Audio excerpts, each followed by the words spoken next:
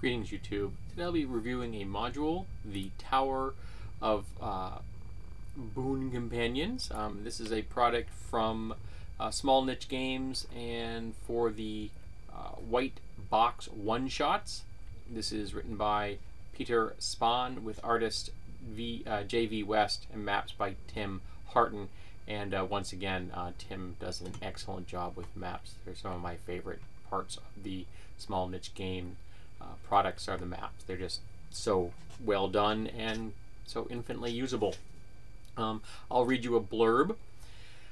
A tribe of orcs has moved into the ruined tower, and begun raiding local villages. On its surface, it seems like a simple problem that any band of stalwart adventurers could handle. However, the tower has once an adventurers guild outpost and is said to be haunted by the souls of fallen adventurers.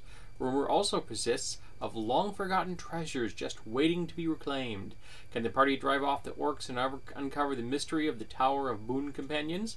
The Tower of Boon Companions is a sword and wizardry white box adventure designed for 3 to 6 characters of 3rd to 5th level, about 18 levels total. It is site-based dungeon crawl with a number of different threats and challenges, some of which are class-based. So a variety of classes is recommended, although vague references are made to the Chronicles of Emerith campaign setting. The adventure is designed to be dropped into any OSR campaign world. Now, as I've said in the past, while aimed at the OSR market, I feel that any of Small Niche Games modules could be used in pretty much any fantasy game you wanted to run them. An orc is an orc, a skeleton is a skeleton, you know, an animal is an animal. So any competent GM could very easily rub off the serial numbers and use this anywhere they want to.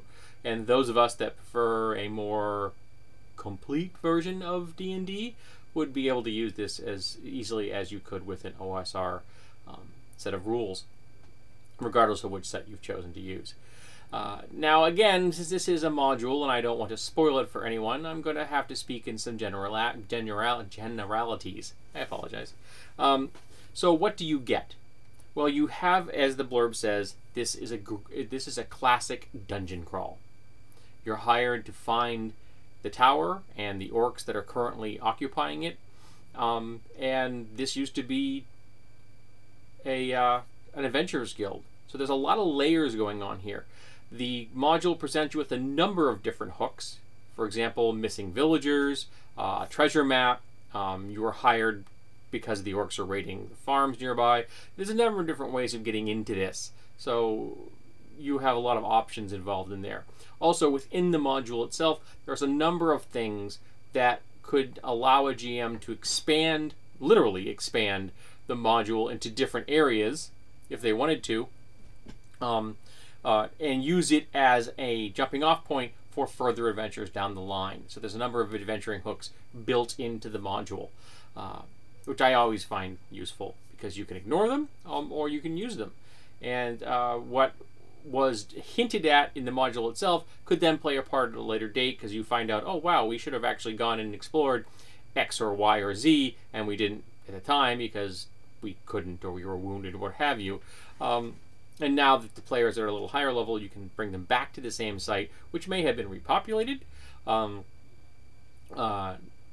then extend the adventure again. Or the characters may decide that this is a good launching off point for further adventures immediately. It was the site of an adventurers guild at one time.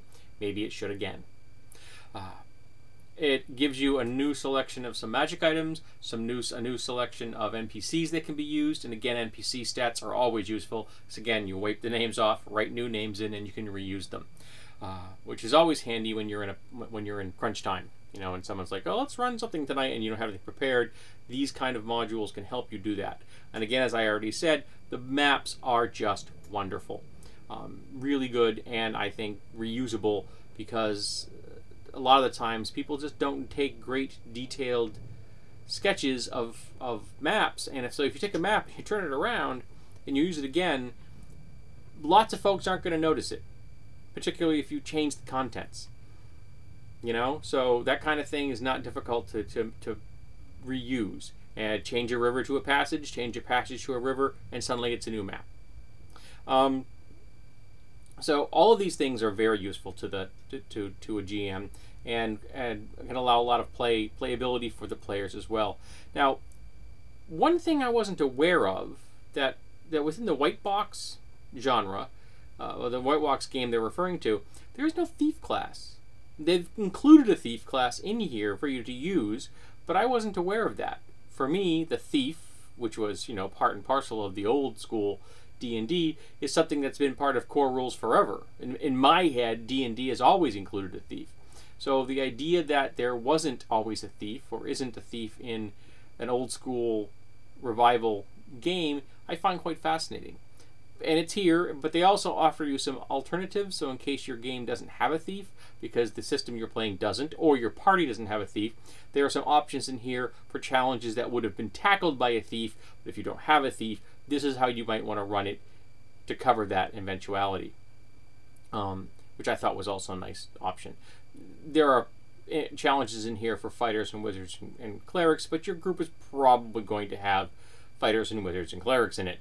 I don't know many groups that don't have those in them, because you really need them to survive in most fantasy type settings. So overall, this is an excellent product. Again, I think it has a lot of utility for the GM straight out of the box, and as a jumping off point for further adventures down the line, and an expansions ability in the event that you don't think that this is a long enough adventure.